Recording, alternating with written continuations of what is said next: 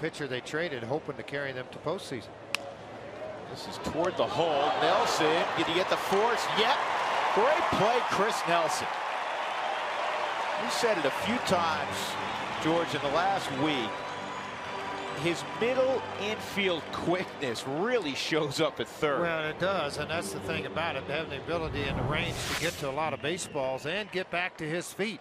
I think it also helps at 5'9", 5'10" to not have so much to control there, and he does a good job once he catches this baseball to get back to his knees, and again staying level with the throwing. A lot of times, obviously, folks, he's off balance being on the knees, but a strike to Ellis.